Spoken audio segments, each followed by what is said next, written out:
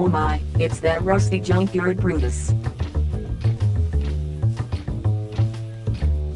Going up.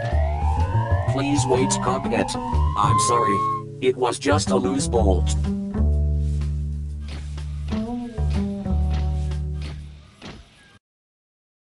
Okay, at the heart of our simple little animation was the robot avatar walking, interacting, and then walking off in another direction. And there are probably a lot of ways you can do this, but I chose to use a path. And I have him walk, I have him interact, and then I have him walk off in another direction using the path to help constrain him to a particular area. So let's see how we did that. What we want to do is create a motion path so our actor can walk along, interact, move along to whatever. So let's do that. Let's create an animation path by hitting the create path, and we'll put down these control points.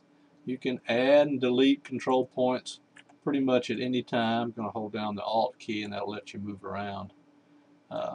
So don't worry about putting down either too many or too few. You can always add or delete and adjust the control points. Hitting escape lets you end, and you can see we've got a path now. So let's link our avatar, and this could be any standard avatar.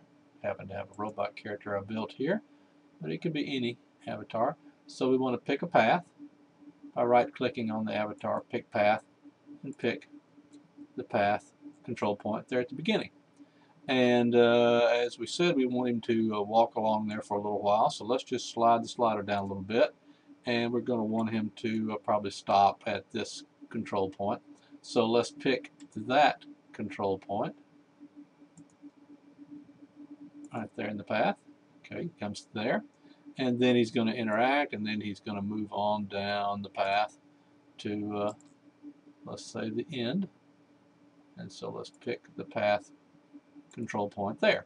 Now as you can see, he follows the path but not in the right direction. So let's look and see if there is a button, and there is. It says follow path, and okay, that didn't seem to work. Let's slide him again here. He follows, yeah, he does a turn, but he's not looking in the right direction. So that's called the axis, follow axis. And you can go through all these, but I found that minus y-axis seems to work fine. And now if we slide, he's following pretty good the path, but not doing anything. Okay, let's talk about putting an animation clip in. So let's find a motion clip, and I'm going to use Tray, and Tray seems to have a few animation clips we can use. Move, walk. We've got walk backward, walk backward end, walk backward start, walk forward. That sounds about right. Walk forward start, walk forward end. So here we go. Let's do walk forward start. Add that clip to our character. He starts to move. Let's take a look at our motion. Okay, we've added a clip there. And let's have him now continue the walk forward. So we'll click that. We probably want it to repeat, so make sure the repeat command is on in your timeline, and then we'll just drag this a few times until he gets close to our end point. And he's not quite there, so let's do that. Okay, now let's also look at our constraint layer in our timeline, and notice we have a constraint point here, and there's a constraint point at the beginning, and there should be one at the end. Yes, there we go. So he walks along, he slides. Let's go ahead and do that.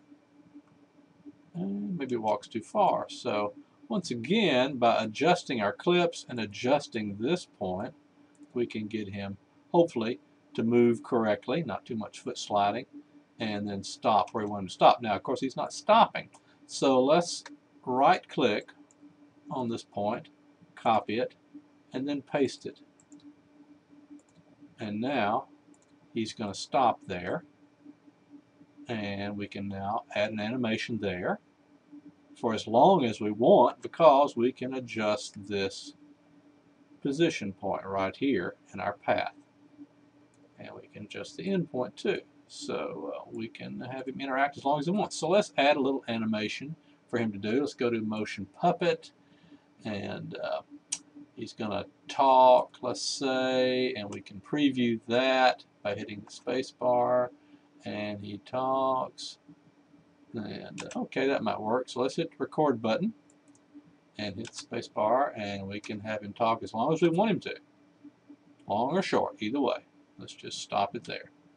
Okay, so now we have a new clip, and we can adjust the end, the easing in of that clip, obviously, and where he stopped, he slides a little bit there. So by adjusting this point, yeah, we can tweak it the other way.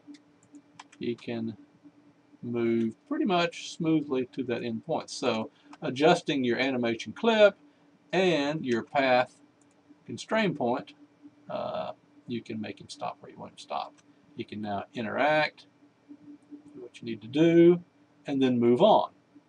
So let's go down here. Let's slide this path constraint point down, and now he starts moving. So let's add our walk animation. Walk forward.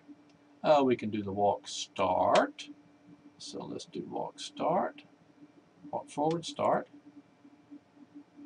Okay, and then walk forward right here. And we will repeat that clip with our looping tool as long as we need it.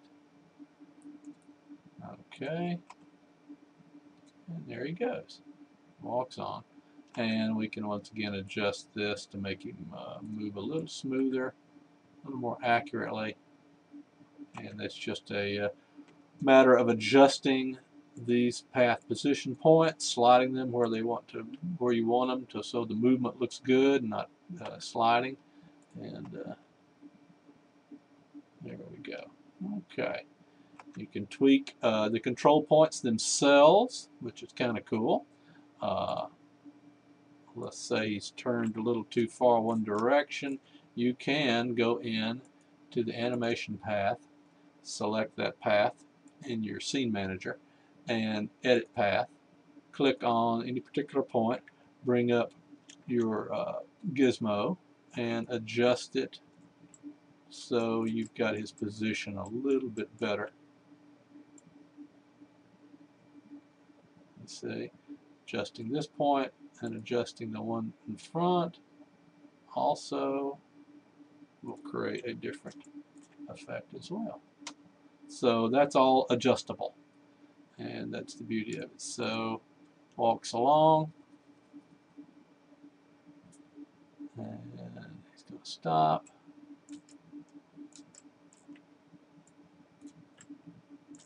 And then he's going to move on. Okay. And once again, you can tweak to your heart's desire, get everything just right. So that gives you the basics of creating a path, positioning your character along the path, making him interact at some point, and then moving on to another direction entirely.